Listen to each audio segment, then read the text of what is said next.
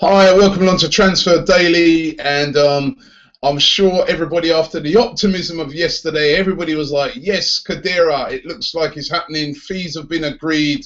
Would have been really disappointed when they heard his agent come out yesterday and say, actually, no fee has been agreed yet, and we haven't actually spoken to the clubs yet.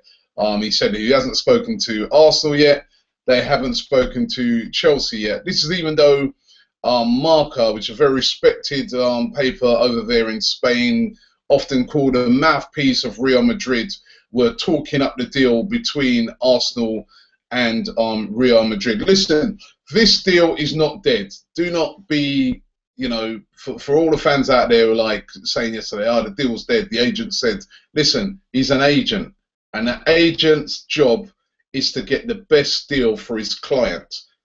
That's how they look on it. Sami Khedira is my client, and I need to get Sami Khedira the best possible deal. So the best possible deal for Sami Khedira is not actually the transfer fee, but how much wages I'm going to be able to get. Now, there's been a sticking point where it's been said that Arsenal are not keen to pay more wages to Sami Khedira than what Mesut Ozil and Alexis Sanchez are getting. They don't want to make him the highest earner. And I've seen a lot of fans out there saying, just give him what he wants. Now, you've got to understand that if you make Sami Khedira the highest paid player, then all the other players out there in the team, quite rightly so, they've got agents who look after their clients, and they're going to be coming into the office in a short period of time and saying, listen, you're paying Sami Khedira that. My player actually is more important to the team. We want our money raised. We want our money raised. We want our money raised for our client. And it goes up and up and up. So you do have to take these things into consideration. So also willing to meet the fee by the looks of it, but the wages are the sticking point. And then, of course, now we're hearing that Chelsea are interested. There was a reports today that Chelsea are willing to sell John Obi Mikel so that they can bring in Sami Khedira. We know that Mourinho's been a long-time admirer of Khedira from when Khedira played for him at Real Madrid. And there's some papers saying that, he's going to be gazumped, Chelsea going to come in there. We don't know this yet. It makes a great story for newspapers, but we don't know if that's actually going to happen. I think that there is still a good chance of Arsenal being able to get Sami Khedira, but there's a lot of negotiation going on. Whether Chelsea have come in or not, it's, we don't know. We don't know. It's a lot of speculation at the moment. Chelsea, when you look at their midfield, you kind of think to yourself, do they actually need Khedira? They've already got Matic in there. They've already got Cesc Fabregas. They seem to have a lot of players playing in that position. So would they be, even as much as Khedira is a great player, do Chelsea really need him? But then in the past, Chelsea have bought players just to stop other teams from getting them. But with financial fair play, it kind of makes things a little bit different. So I think, let's not be hasty. I still think that this is an ongoing deal, ongoing negotiations, and I still think Arsenal are in a hunt for Sami Khedira. And it's going to take time, this deal. These are big, big deals. They don't just happen overnight and, it's just done like that. There's a lot of negotiation to be done, and I would not discount this yet. I still think that there is a lot in this, and this deal could get done. And I still think Arsenal are the favourites to sign Sami Khedira, especially with our German contingent. So let's not discount this deal.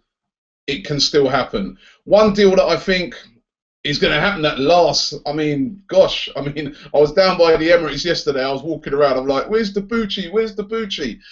When is this deal going to happen? It just seemed to take forever. And I even heard some rumours yesterday where some fans were saying to me that they reckon there could be a sticking point in the deal. Maybe he hasn't passed his medical. Maybe there's problems with his medical, why it hasn't been announced yet, because it has seemed to have dragged on for ages. This a deal that everybody seems to have known that has been done, but we are hearing that the deal is going to get done today, and that's Matthew Debuchy signing for Arsenal, right back from Newcastle. Price they're saying is around about 10 to 11 million pounds. I think it's a good signing. He keeps Sagna out of the French national team. so he must be a good player. I think he's a bit different to Sanya in that he's more forward-thinking than Sanya. Sanya, as a defensive player, I think is better than Debuchy. But going forward, I think Debuchy's got more energy. He's a bit quicker, and he puts in some good crosses, and he can also beat that last man. So I think Debuchy, and he's strong as well. So I think Debuchy will be a good replacement for Bakary Sanya. He's going to have to get his consistency levels up because one thing about Bakary Sanya, over the years, he's been probably Arsenal's most consistent player, and he was a great servant to Arsenal. So Debuchy's got big shoes to fill, but the Debuchy deal does look like that will be happening today, and that will be another very good signing by Arsenal. I think that you've got a player in there, experienced World Cup player who played in the World Cup. And I think he'll slot straight into the team.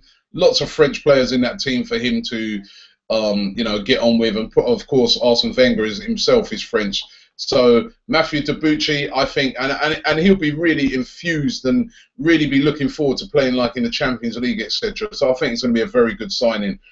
We've also been hearing now. This is kind of a strange one. I mean, this signing of Javier Manquillo. Now he's right back. He plays for Atletico Madrid at the moment. Young player, doesn't really get into the Atletico Madrid first team much.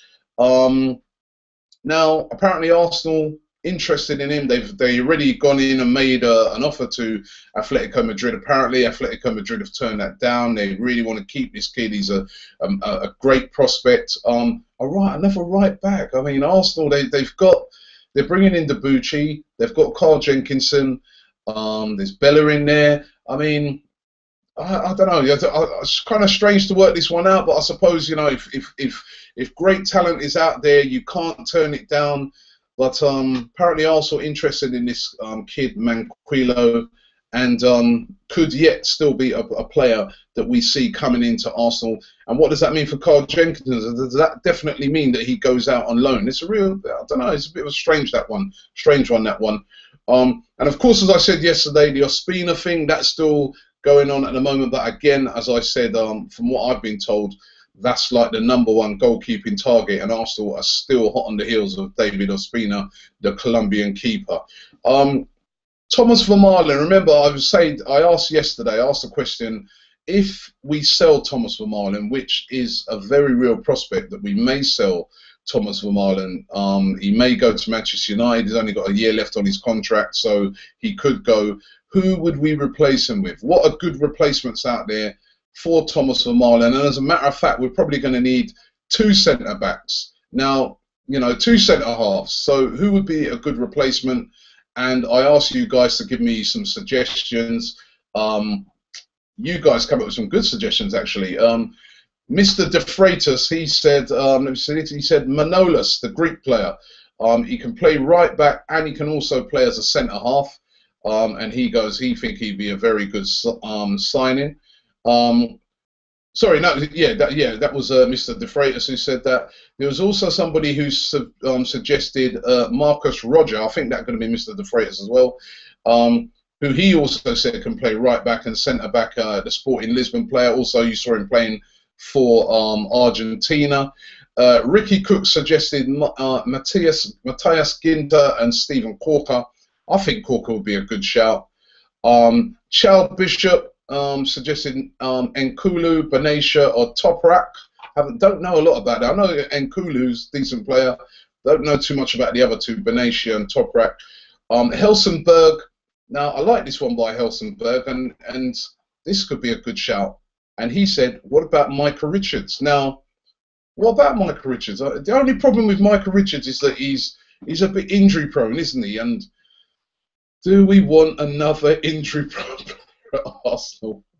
That's the problem. But I like Micah Richards, and his career stalled. I mean, when he started playing, he was on fire and should really be a player that should be in that England setup, but he's always been injured, and then playing at Man City, he doesn't get much first team football, and his career has really stalled. But powerhouse player, and as Helsingborg says there, he can play as a right back. He can also play as a centre half, and yeah, that might be a very good shout. Micah Richards. Let's get into some of your comments from today.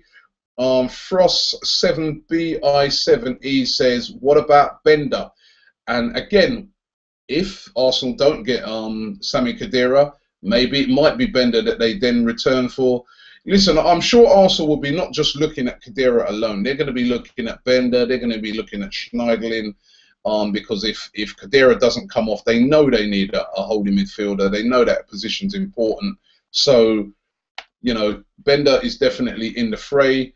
Olwyn Tigger says, looking at Chelsea's 11, do we need another striker like Remy or Balotelli? Now, listen, we do need another striker. We definitely need another striker.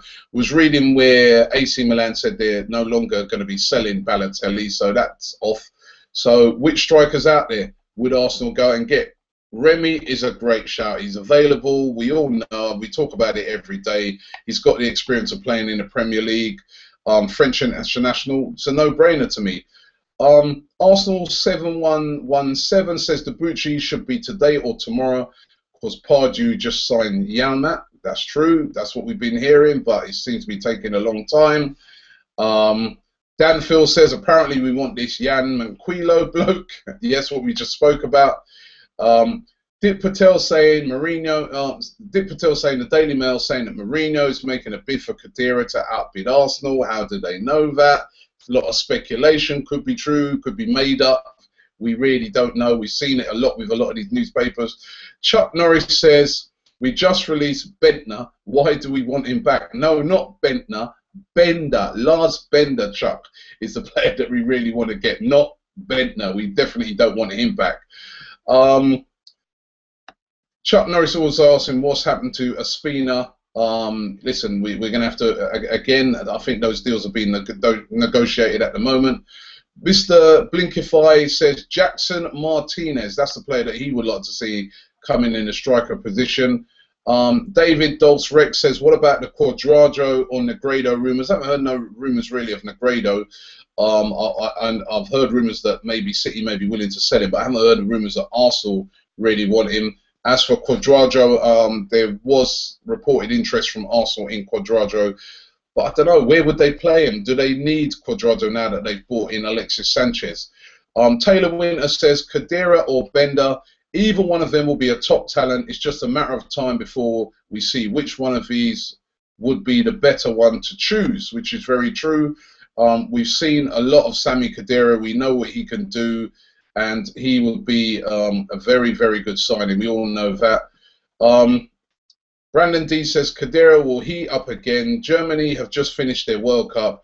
He wants to take some time off. Him and Ozil are unbelievably close, so I would say it's highly likely. That does make the deal, you know, that does give the deal a good chance, the fact that him and Ozil get on well. Listen, if I had a mate and he plays for, you know, a certain club, I'm sure that we'd be talking to each other about that club. By the way, you know what, I heard something yesterday. I was being told by somebody that Cesc Fabregas had a lot to do with Alexis Sanchez deciding to come to Arsenal. He actually said to Alexis Sanchez, listen, if you're going to go to England, don't go to Liverpool, go to Arsenal. It's a much, much, much better club. So props to Cesc Fabregas if that's actually true. But that's what I was hearing yesterday. Gooner779 says, Robbie, we don't need a midfielder like Khedira. He's skillful and has a lot of good offensive traits, but Ramsey does that. We need a strong defensive tackler. Listen, Khedira is a strong defensive tackler as well. He's sort of different. He doesn't just sit there and that's it. He wants to get involved. He wants to get forward a bit, but he can definitely do a job in that area. Couple more I'm going to do here. The Gunner Vlog says Fabian Schär would be a brilliant centre-back to sign. That's a good shout, that. And Jason Peacock says, hey, Robbie, are we still in for Benzema? I haven't heard that Arsenal are in for Benzema. I haven't even heard that Real Madrid are willing to sell Benzema. Again, he'd be a great shout if we was able to get a player of his calibre, but I haven't seen where Arsenal are looking to get Benzema. Talking of strikers, I'll tell you what. The best person, the best shout for a striker, I'm going to go through the comments. I want you to, just like yesterday you suggested Centre Ask Me, suggest to me a striker. You can win yourself this T-shirt, all right? I'm going to go through them. win yourself this T-shirt. You like that one? Alexis is a Gooner, not a Scouser. This T-shirt that we just got come out, I'll tell you, I love that T-shirt.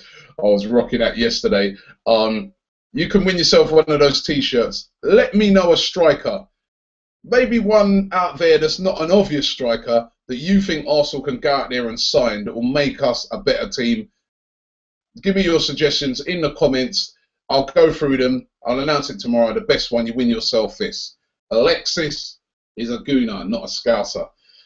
Thanks for watching Transfer Daily today.